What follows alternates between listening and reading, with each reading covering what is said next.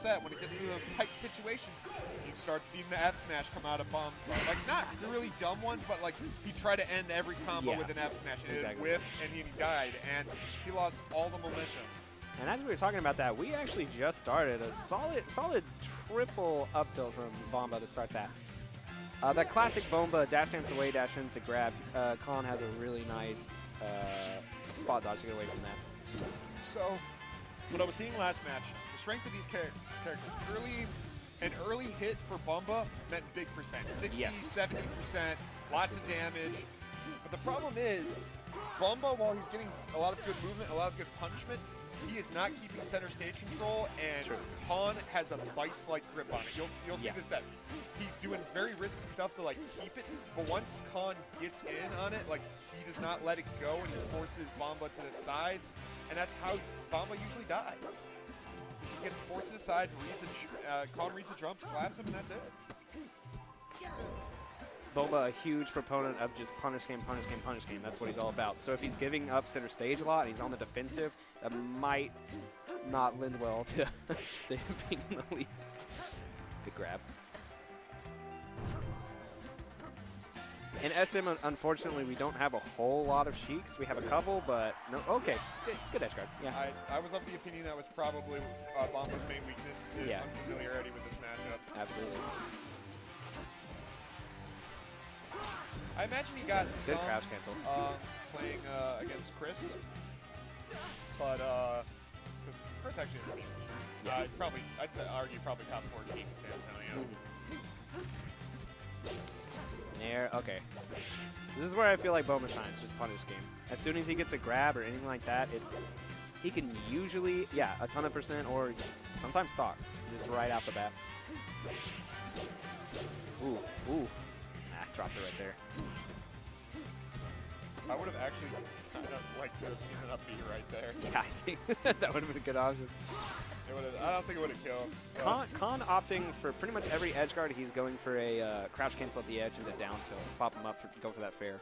The thing is, that's a very old school tactic. It's not a very safe tactic. Waiting for that dare. Got around it. Yeah. Like that was, I think, a favorable trade for Boamba. He wasn't going to be making it back unless he got that. No, do not. Okay, he learned. He learned. Yeah. I thought I was going to see that F smash again. He's going to get punched for it. Wow, went for that dare. I think actually this might work out. Good DI. Good okay. chase. Okay. Good fair. Who do you think FOD favors more? I'm tempted to say Sheik. Sheik. Yeah, I think so. Ooh, good spot dodge. I mean, granted, it hurts Marth a lot more. The blast zones are closer to the side. A lot of Sheik's edge guards are going to be a lot more decisive. The low platforms allow Sheik a lot more shenanigans than Marth, to be honest. Because, like, they're not the perfect tipper height like Yoshi's or Battlefield or Pokemon Stadium. But the other thing is, like, once she gets those high percents, it's FOD. It's going to be a while before you get that up tilt off the top.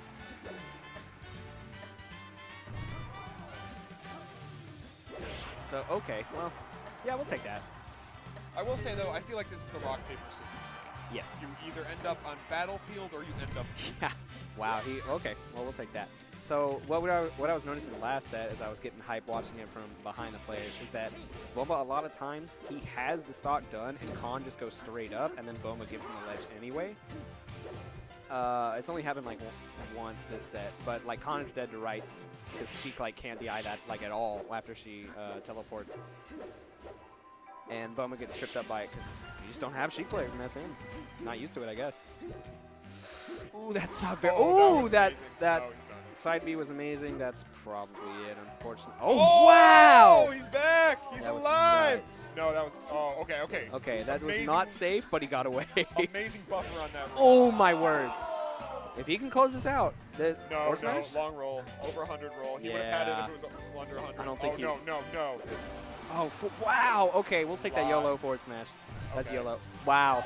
Good stuff. Clutched it out. Clutched it out. Some spaghetti at the end there, but definitely clutched it out. Okay, so this is reminiscent of their first set. Boamba drew first blood last time as well. Yep.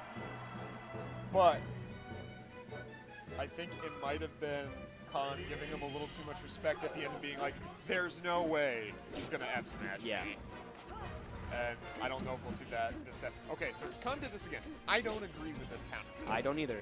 If you noticed anything from last set, this is Boamba's favorite stage. Boamba loves FD, the punish game. It just lends everything to do with FD, like it's in favor of Boamba. But KoN won the last one. True.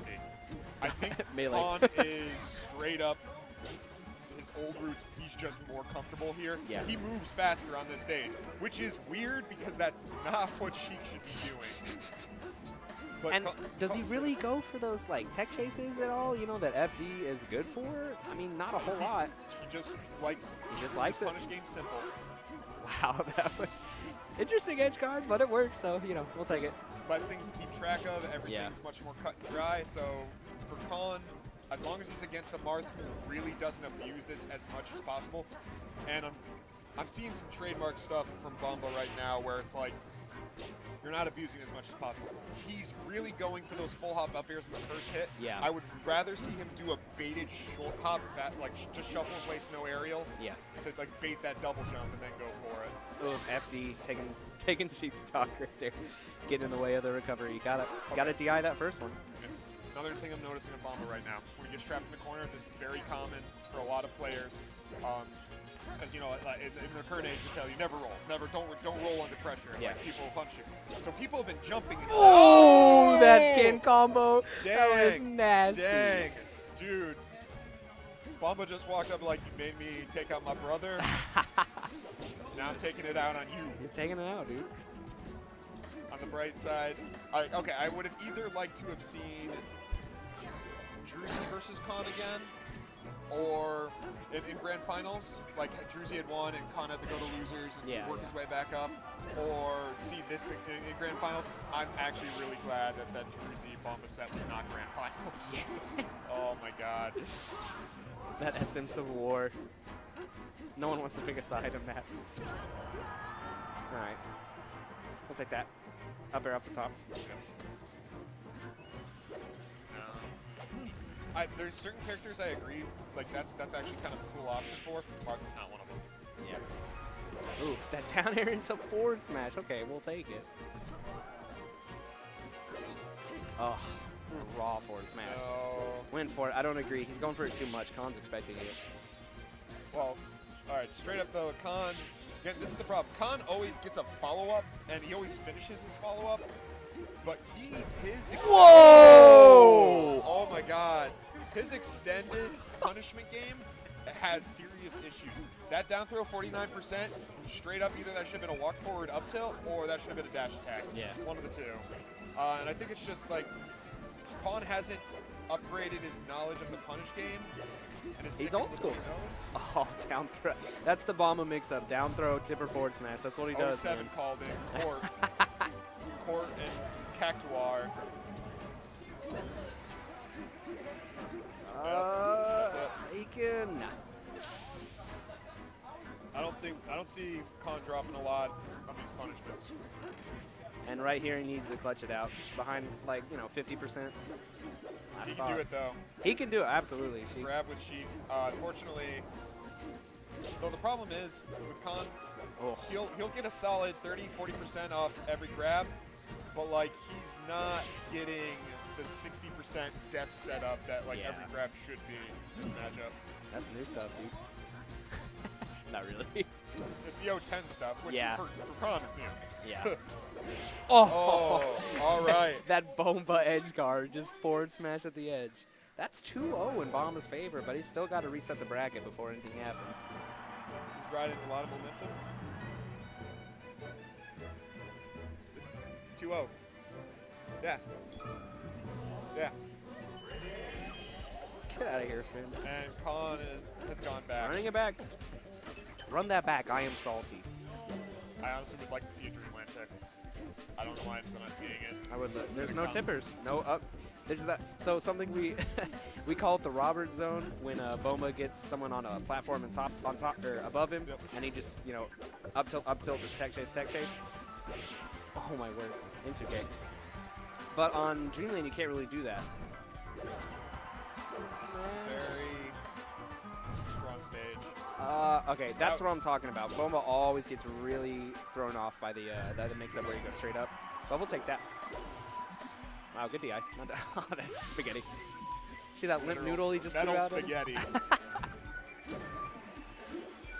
I got a gold chain. Oh, I have something I have to post in San Marcos later. Specifically you. Nobody else needs to see it. Shout out to Zaya, dude. Shout out to the homie Zaya. Wow, he ducked that up tilt, or forward tilt, or whatever it was, and down smash after it. We take those. Wow, no fair or anything, just kind of empty landed. I might agree with you Tuesday, but KoN has at this point already earned himself that bottle of tequila. Okay, this is where Robert. Oh wow, he somehow ninja'd that ledge away from him. Makes it back. So the X factor in this set is going to be the same thing that was at Winners Finals. It's Boamba always looks so strong and so good in these early matches. But when it comes to close it up, this wrap it up time, he's going to keep it. That's what cost him last time. That's why he's got to come back from losers. Slow get up, unpunished. And now we're in the opposite situation. Now Robert's on the edge. Oh my god. Okay. I don't know if KoN's going to notice this. Robert has not done a single ledge dash since this set's begun. He didn't use standard get ups or like jumps. Okay, there's one. We got one. It's kind of sloppy, but we got one. That's not Hag's money. Almost threw down. You mean you almost fist fight each other Tuesday? This better be a fist fight story. Dude, shout out to Tuesday. The actual best. Actually, that still belongs to Gabe. Waterless Fishy is the homie. He is the reason Texas Melee has gone anywhere. That fair was so weird. He just kind of full hopped and baited a reaction and just faired him off. And terrible, terrible DI, and that led to Marth's death. So Boamba behind, but not by much. One. Okay, oh that wow. Good. That would have been. Hats off to Robert. I never saw that coming. That would have been amazing. 2-0-2. Okay. There we go. Okay. I guess be Ken. Be Ken sometimes. Sometimes be Ken. When you're fighting Captain Jack, be Ken. I mean, Ken's done some things, right? Like beat Westball's and Evo. Fucking modern era. It's like the how. Wow. And he does that occasionally. Wow. Him and MacD are like the fucking Westball Slayer, and it makes no sense. It makes no sense. Shout out to. Ooh, that dare. That's bad news. Oh. Bad news bears. Bad news dares. God, he's getting so much mileage out of that down tilt. He really is. Oh, not mileage out of that. Okay, he's got it. Okay. Well, he put it, if he was going to reach the edge, yeah. He put it in the right So, spot. yeah, he covered. Got that army training. Got that. Yeah, Boamba's in the thing too. Well, sort of. I want a College Station Melee combo video with a We Are Farmers song. Ooh. All right, I don't know about that Nair. Maybe he thought he was going to fastball. Oh, that's tragic. That's a reset. Dang.